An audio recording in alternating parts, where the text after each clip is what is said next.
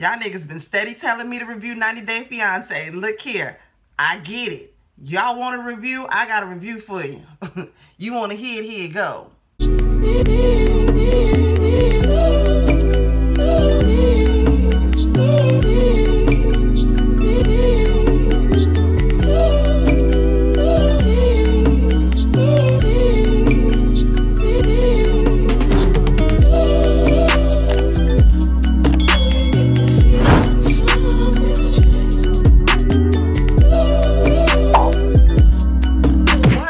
Y'all, it is your favorite Auntie Mo, and I am back for my new review of 90 Day Fiance, y'all. This is season 4, episode 1. Love Can't Wait. Let me just get into regular church announcements, y'all. Get that out the way before we get into this. If you have not done so just yet, go ahead and subscribe to your auntie channel. I sure enough appreciate you. Before you leave, let me know you stopped by. Give me a thumbs up, and then make sure your notification bells are turned on. Look here. Okay, I get it.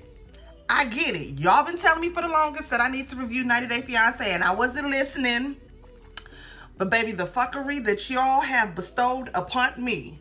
Look here, I didn't think it could get no more crazier with goddamn love connections online after goddamn Catfish. But oh bitch, I was wrong. Here go 90 Day Fiance. Why the fuck was I slipping this whole goddamn time? I'm sorry, your auntie apologizes for it. Look here, y'all. I'm ready to get into it. Hopefully y'all are ready for this doggone review, because you want to hear it. Here it go. Okay? Let's get on up into it, y'all. Alright, y'all. Let's start off with Jeffrey. He's 41. He's dating this chick named Varia. She's from Russia, right? She's his radio personality. Now, he is the father of 2 teenage boys. Jeffrey is a zaddy in his own right mind. You know what I'm saying? He's kind of cute with it. I'm saying, oh, little rugged country boy. Look like he packed logs on the show dog goddamn day.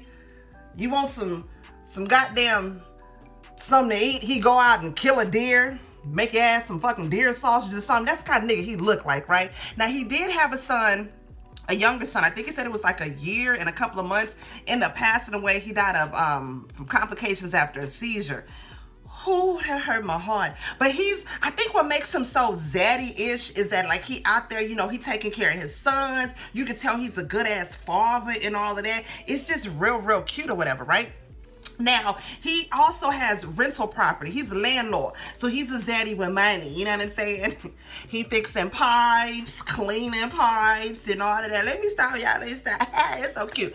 But he ended up meeting Varia on an international dating website. Now, of course, his 2 teenage sons think he batshit crazy, daddy.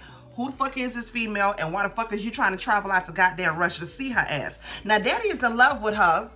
He's planning on proposing to this chick when he get there to meet her. Now, y'all already know, I'm very invested in catfish. You know, I like to call myself your local catch a catfishing bitch out here catfishing catbitches. You know what I'm saying? I fucked that up. I done had a couple of these. Y'all forgive me. But I hope. Now, this is my first time reviewing this show. This is my first time, like, with all of this shit. I hope these people be real. Because, it's another couple I'm going to get into later that the shit is just like, mama, you don't watch Catfish? But, he says he's in love with the chick. When he's ready to go out there, he going to propose to her and going to see what to do. Now, she's real beautiful. What was that, on the next episode or something like that? He actually, you know, meets up with her. She seems real. But, I don't know. Even still, even if you video chat, how you know the bitch ain't got a peg leg with a kickstand? Like, how do you know that? The bitch ain't got a pirate hook or something like that. She been talking to your ass with this hand the whole time. And this whole time, you ain't even known. And the bitch got a hook like this. Like, how do you trust shit like that? Y'all, up next we got Avery. She's 32. She's from Washington. She been talking to this nigga named Ash from Australia. She is a single mother of 2 kids, a 10-year-old and a 2-year-old. Now, goddamn, Avery is one of them freakishly healthy, wake up at 4 in the morning and do yoga and meditate for an hour and then drink kale water all day type bitches. I ain't knocking no freakishly healthy, drink kale, do yoga in the morning type bitches, but whatever with your fucking healthy ass. Bitch, I ain't nobody asked you. But she's a cannabis chef.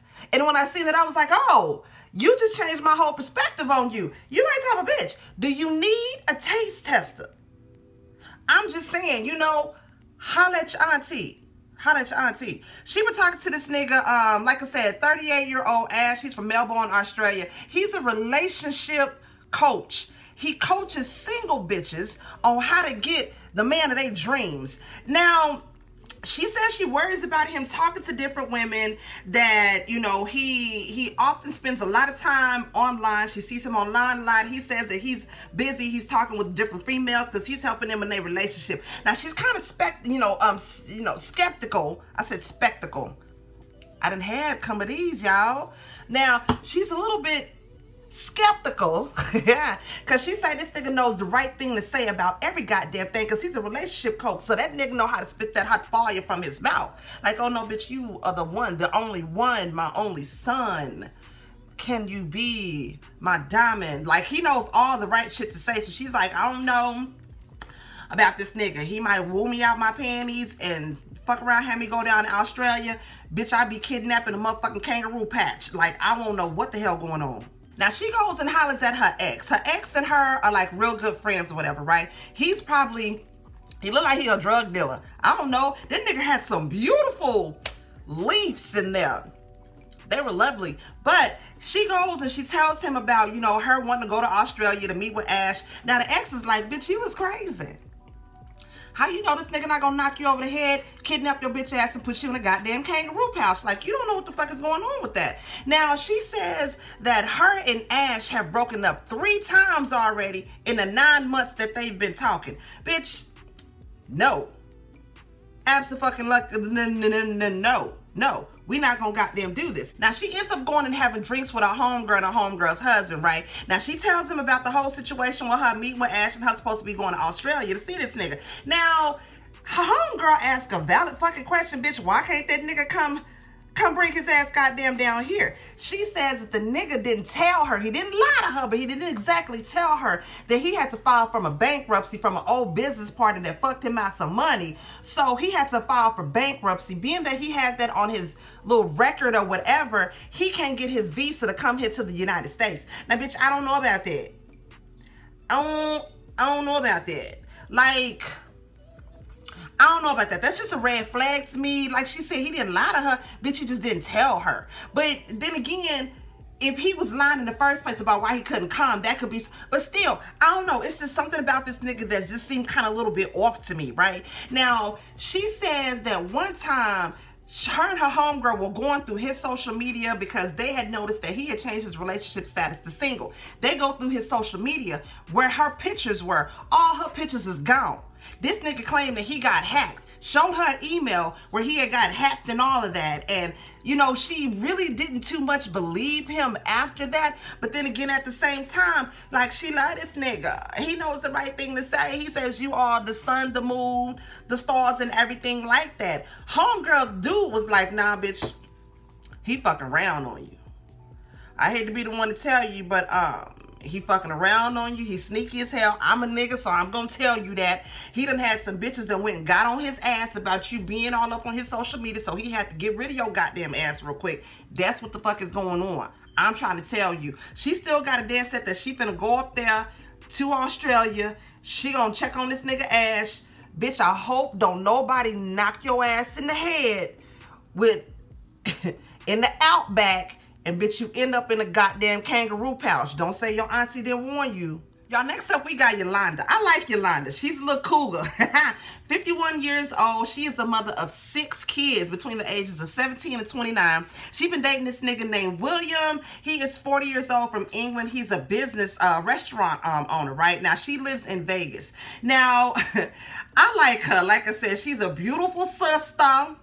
Black girl magic all up in this bitch. She lost over 150 pounds. She's a widower. She had been married to her husband for over 30 years, and he ended up dying of kidney disease, right? Now, she's having dinner with her kids. Her kids think that she is on a weight loss show. The only one that actually knows what she is doing is her oldest daughter. Now, you know, that's her oldest child, period. You know, she can confide in her oldest daughter. I bet you they're like best friends. The oldest daughter is the only one that knows that she about to saddle up and ride her ass out to England and find her goddamn Englishman, right?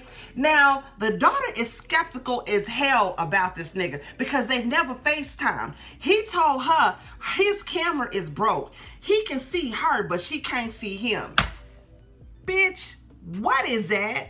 Y'all already know. Y'all done seen your auntie catfish reviews. That nigga's a catfish. He's a fucking catfish. Nor has he ever sent her videos of him.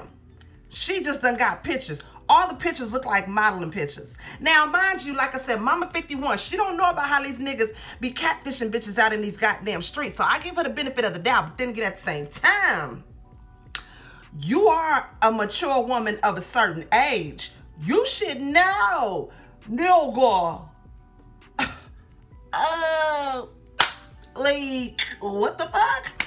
Now, nothing against her. She is beautiful. But Williams is almost too goddamn fine. Not saying that he wouldn't be with a woman like her. That's not what I'm saying.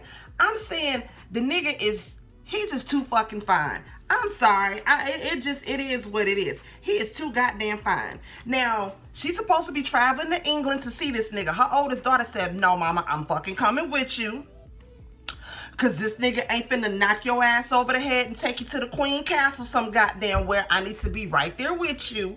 Because I don't trust this nigga. You ain't never seen him in no video like moving like this. You ain't never seen him. You just seen him in different modeling pictures and shit. Like I said, boo-boo Yolanda, you are a woman of a certain age. You should know, like, we gonna see what's gonna happen from there, y'all. I don't watch the previews to the next one. We gonna have to call Neve on this motherfucker. Big Ed, y'all. Big Ed. Big Ed is 54. He is from Cali. He ain't got no neck. I know that's the whole reason why y'all was really bugging me to goddamn do this. Look here. I ain't saying about this nigga ain't got no neck. What had happened was, because I studied this in school, something about the vertebrae was infused together, and that's why it's like that. Y'all wrong as hell for that. Y'all wrong as hell for that. He been dating this shit named Rose, 23, from the Philippines. Big Ed been single for 29 years. Now, he was married for 2 years. He cheated on his wife. She left his ass. And so he's been single for 29 years. I'm hoping he done got him a little something in between time, in the meantime. Nigga, 29 years? Who you gonna blow somebody motherfucking head off, nigga? He has a daughter. She's 29 years old. Tiffany, very beautiful daughter he has. She not really fucking with her daddy right now because he talking to this little bitch that's younger than her. He wants to marry the girl. Like, he all serious. And he actually want to travel his ass to go and see her. Either she coming there or he going there. I ain't get that part, but either way it go, motherfucker, you don't even, like, if I was your daughter, I'd be mad at your goddamn ass too. How you gonna go out here and call yourself, you wanna marry a girl that's what, 6 years younger than me, man? No, goddamn it. Ed is a photographer, y'all. He remind me of Austin Powers when he was like, yeah, oh yeah, yeah, that's it. Yeah, I was thinking of Austin Powers when I seen that. I had been drinking too, and I had just watched Austin Powers, and that's what made me think about that. My bad. This nigga say he met Rosemary. He was scrolling through Facebook, friending people, and just so happened to friend her, slid up in the DMs, and they decided to get cool from there. Now, I'm sorry. I'm gonna just call it what it is. That's weird as fuck to me. You just get on Facebook and you just find random people to be your friends. I mean, if you ain't never seen nothing, it's different. Look here. Matter of fact, if you ain't following me on my socials, please do so. Auntie Momo _512. But y'all know me though. I'm your auntie. That's different. If you didn't know me, you just randomly came up. Oh, hey, let's be friends. Don't get me wrong. I'm a friendly bitch, but okay. He sends her a package every week. This nigga done spent over $5,000 sending this bitch packages. He said he spends more on the shipping than he do the actual gift that he sends her ass. Done sent this bitch blankets and pillows and all kinds of shit. But check this shit out. This bitch stay in a little village in the Philippines. She ain't got shit. Ain't got a goddamn thing this nigga done send her. Child, when I tell you it's a little Filipino family up there living fat. They getting all them goddamn pillows and thread sheet counts and all that goddamn shit. They up there living good in the Philippines. Somebody got that shit. Rosemary ain't got that goddamn shit though. Child, he goes and drops a package off at the post office. The little dude up there know his ass. He like, yeah, poor Ed. He really out here tricking off his money to this bitch. Feel bad for the nigga. Feel bad for the nigga. But you know, hey, it is what it is. It is what it is. Ed goes to see his mama because he wants his mama to babysit his dog because it's just him and his dog. Poor Ed. Poor Ed. He goes to visit his mama, see if mama can babysit his dog while he go to the Philippines, right? Mama like, look, I don't want you going out the country going to see this bitch. You don't even know who the little bitch is. She could be a whole 500-pound man, and you don't even goddamn know it. He's like, no, he's in love. He's just been looking like, he said, Mama, I just want to be happy for one. Nigga just want to get his dick wet. That's all he want to do. He been single for 29 years. He just want to get his little dick wet. You know what I'm saying? Have a rub on his head and shoulders. That's all he want. He want a little head and shoulders. That's it. Mama said, look here, you need to get your relationship right with your daughter first before you even think about getting into something with a bitch from the Philippines that you don't even goddamn know. He said, you know what, Mama, you right. I'm trying to work this goddamn thing out. But look here, I gotta let you know, I got her a ring. Okay? Just in case, you know, I decide I want to go ahead and pop the question. Mama said, son, you stupid as fuck, son. But you know what? I'm going to be here to support you. Don't take no ring to that bitch and get it right with your goddamn daughter. He ends up going outside, calling his daughter, leaves a message for his daughter and all of that. But I don't blame his goddamn daughter. You finna go out here and trick off your money to some bitch that still ain't even got the goddamn pillows you sent her? Nigga. I'm telling you, somebody living fat in the Philippines right goddamn now. Y'all, we got Lisa, 52 from Pennsylvania. She been fucking with this nigga named Usman, Soldier Boy, 30-year-old from Nigeria. Y'all know them fucking Nigerians is crazy. I don't give a damn. I'm gonna say it because I used to briefly dated this nigga from Nigeria. He was fucking like Congo Black Mamba goddamn crazy. I thought this nigga was gonna goddamn do something evil to my goddamn ass. I was like, oh, hell no. Hell no. Even when you calm, you talk like you goddamn mad. I ain't got no goddamn room for that. She's a hospice caretaker. Got a 15-year-old daughter. Now, Soulja Boy is a local rapper and celebrity in Nigeria. She said they've been dating for 2 years. He slid up into her DMs on Facebook. He slid up in her DMs. I said, all right now, Mama, I ain't mad at you. They've been talking for 2 years. She said that she's been divorced for 4 years. Her former husband cheated on her. So ever since then, you know, she's been single. She's been with Usman for 2 years, but she has a little issue when it comes to trust because of her ex-husband that went and cheated on her, right? Child, Lisa goddamn ass is up in the goddamn little salon place. She about to get ski ball. She getting a full goddamn body wax. She finna get this monkey bald.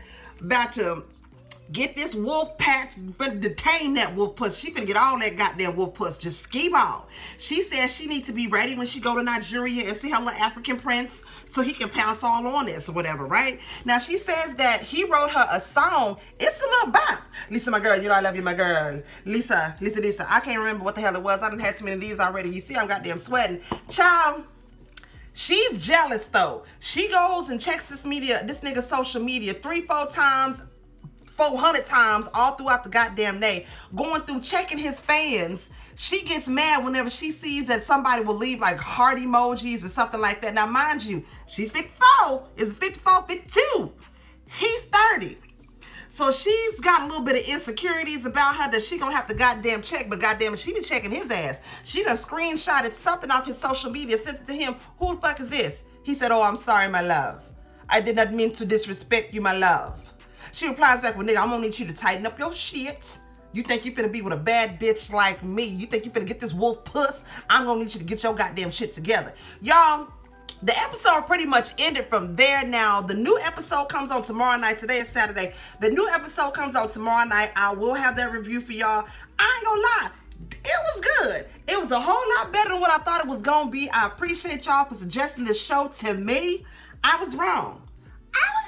That was right. I mean, y'all, to get it better, it is what it is. Look here, y'all. If it was anything that I missed, y'all already know. Drop it down below and let me know. Please don't forget to like, comment, subscribe, and share. And your Auntie Mo will see y'all in the next video. Peace out.